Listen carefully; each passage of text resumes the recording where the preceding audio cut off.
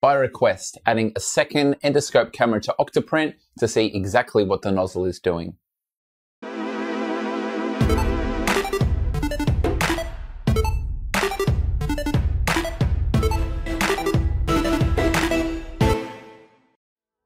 If you've never heard of Octoprint, you should definitely check it out. It's where you connect a Raspberry Pi to your 3D printer, which lets you access it wirelessly over your local network to start prints and even make really cool time lapses. If you want to know how to set it up, I have a video on that. Camera integration is one of the main features of Octoprint, and I had a request from 2 of my patrons to show them how to add a second camera, specifically an endoscope, which is a close-up camera for getting high detail. The idea was that they wanted to be able to monitor what was happening directly underneath the nozzle when they weren't necessarily in the same room to make sure the first layer was going down correctly and no other mishaps had occurred. I got there in the end, but there was a bit of command line work in Linux to get everything set up. That's not really my skill set, so in this video I'm standing on the shoulder of giants and building on others' work. The advantage of that is that this video is very well suited to beginners, so without further ado, let's begin.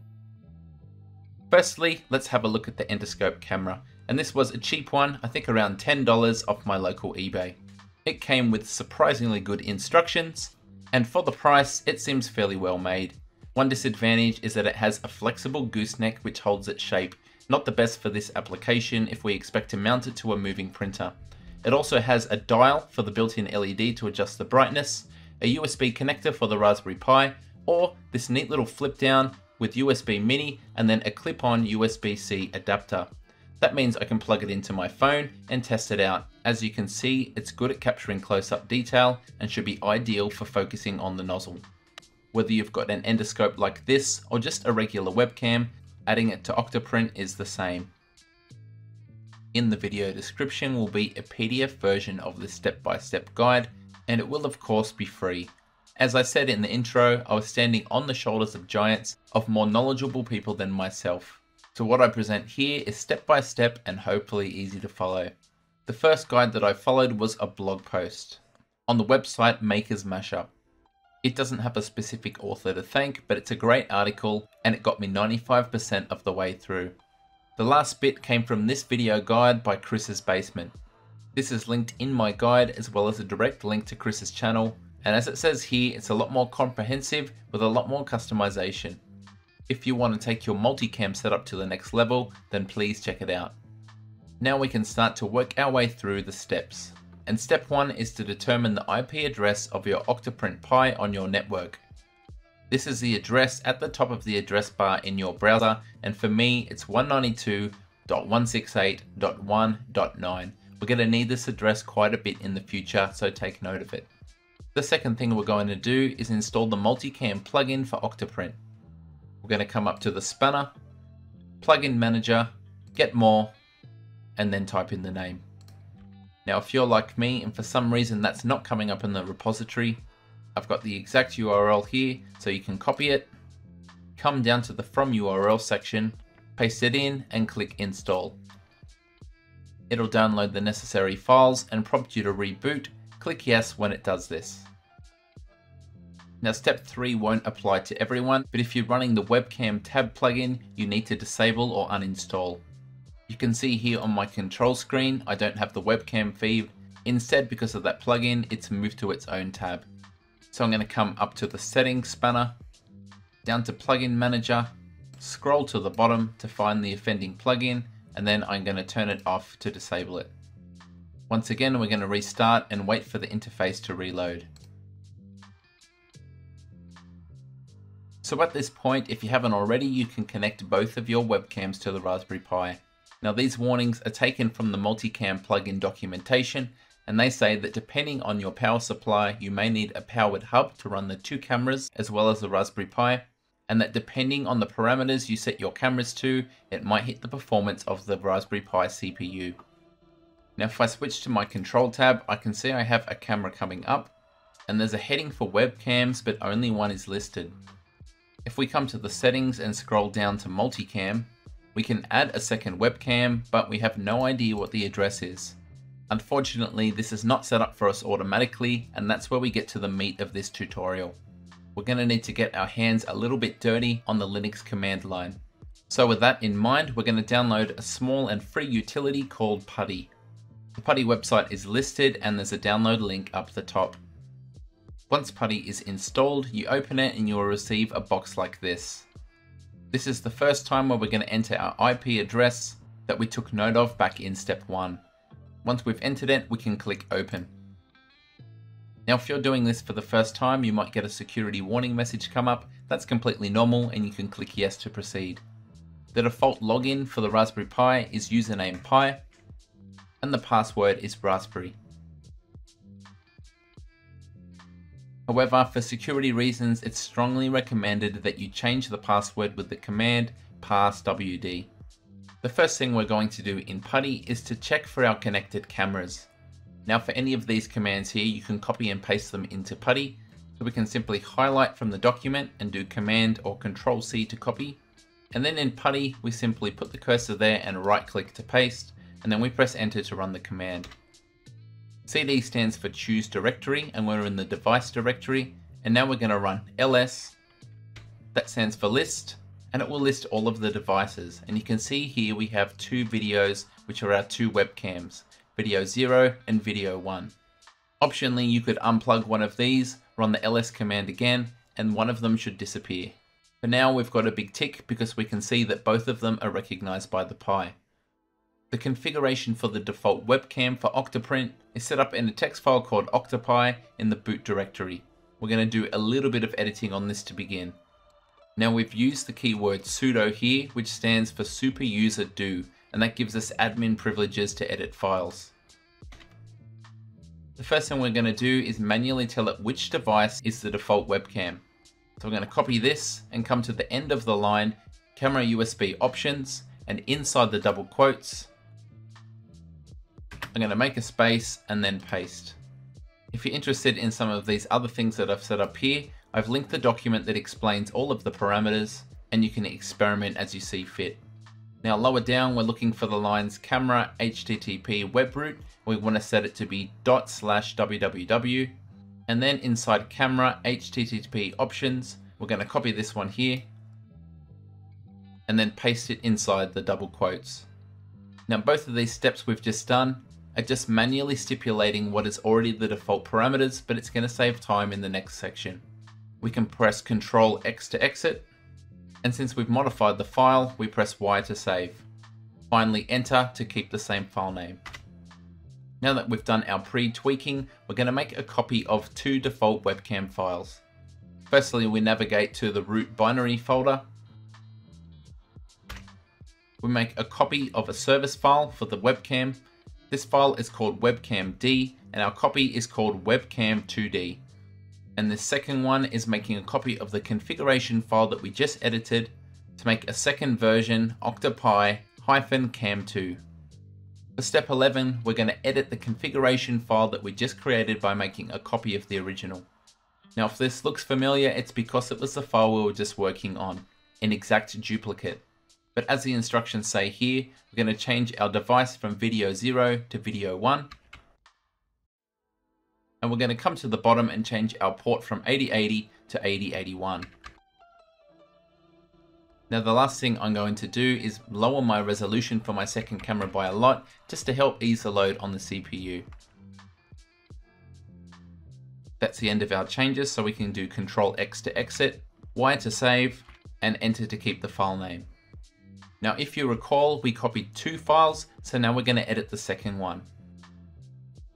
Now this file seems daunting because it's a lot longer, but we only need to change 2 lines.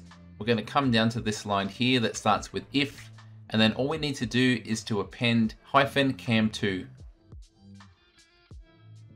We do this twice, and that points to the file we were just previously editing. Once again, Ctrl X to exit, Y, and then enter. So that's actually all of the setup work we need to run our second camera, and we can test it now by running one of the files that we just copied.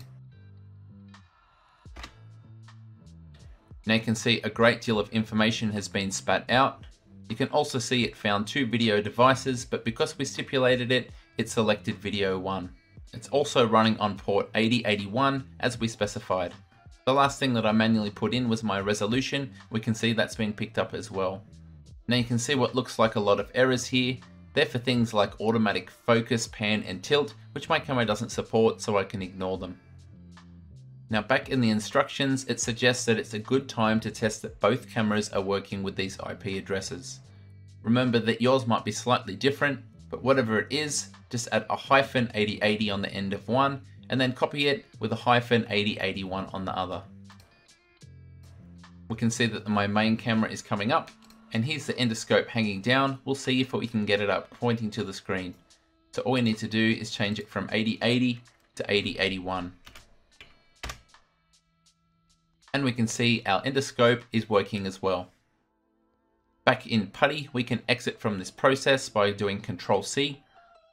And we've proved that the camera is working, but unfortunately, this will not load automatically when the Pi is booted. So that's our next steps.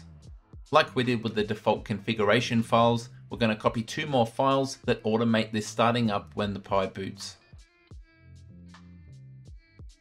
We've copied our 2 files, and for step 15, we're going to do a tiny bit of editing for each. What we're looking for are the words webcam or webcam D. All we need to do is to add a 2 to the end of each of those. I think there's around 7 instances. Some of them are in the comments and aren't mandatory, but I'm changing them just to be thorough. We can now once again do Control X, Y, and enter.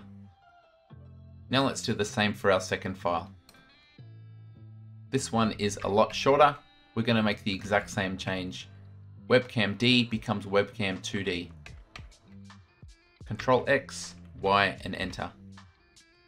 Now step 16 was missing from the blog, and this is where Chris's basement came to the rescue. We need to reload some things to get the Pi ready for the next startup. All we need to do is copy and paste these 2 lines. This is the end of our work in PuTTY, apart from our final command, which is to tell the Pi to reboot. It's normal to get the message because the connection is being closed, and we should now be finished with PuTTY. Once your Pi has finished rebooting and the interface reloads, we can do more or less our last step, and that's to input the addresses of the 2 cameras in the multicam tab for Octoprint. We'll come to the settings, scroll down, multicam, add our second camera, and put in the address we've set up. The first part is going to be the IP address for the /:8081. We need to copy the /?action=stream from the line above. Double check for any typos, and if you like, you can name your second camera. With that in place, I can click save. My 2 tabs are now working, but you can see that the names are in reverse. To fix this, I can come back to my settings, go into the main webcam and time-lapse tab. I'm going to manually input the correct URL.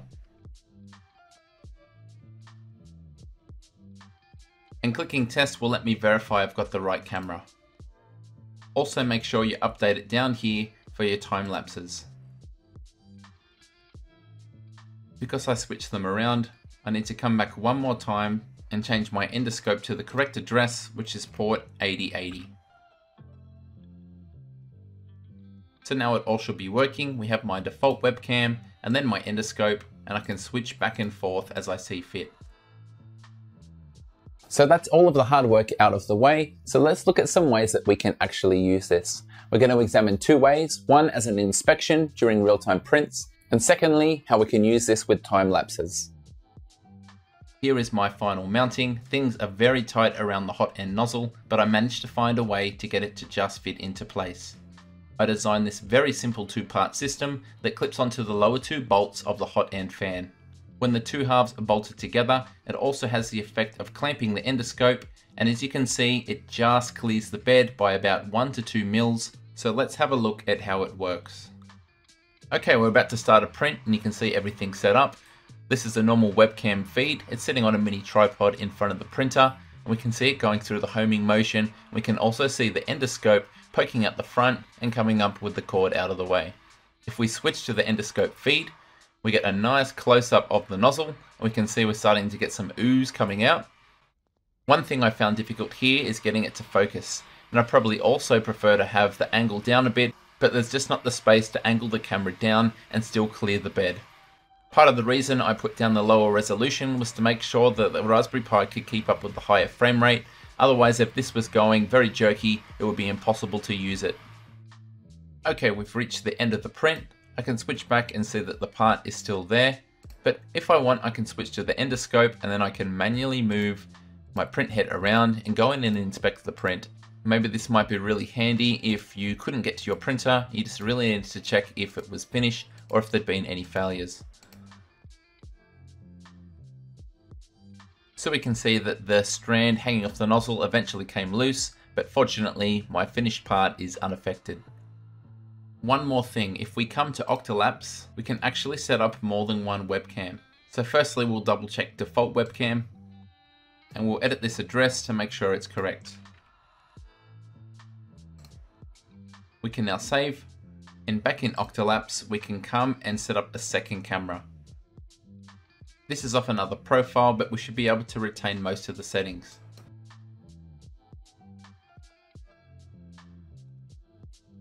Now when you start an Octolapse, you just need to make sure you have both of these ticked, as well as the overall plugin turned on.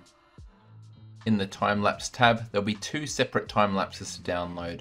The first one from the default webcam turned out like we'd expect, apart from bumping the camera. The second one, well, not so good. Because I sent it to the rear left every time a snap was taken, I've effectively got an Octolapse of nothing. I failed here, but remember this technique works with two regular webcams. Now earlier on we spoke about powered hubs. We can see I have a warning up here and the key tells me that I have under voltage. If I was going to persist with this, it's probably a good idea to add one of those powered hubs. That ends this guide, and hopefully there's something there of value for you to experiment with. I really must thank those two resources that I used, especially Chris's Basement. He's got a very underrated YouTube channel and I urge you to check it out. If you've got any ideas for how this can be used, please leave them down in the comments. Thank you so much for watching, and until next time, happy 3D printing. G'day, it's Michael again. If you like the video, then please click like. If you want to see more content like this in future, click subscribe and make sure you click on the bell to receive every notification. If you really want to support the channel and see exclusive content, become a patron. Visit my Patreon page. See you next time.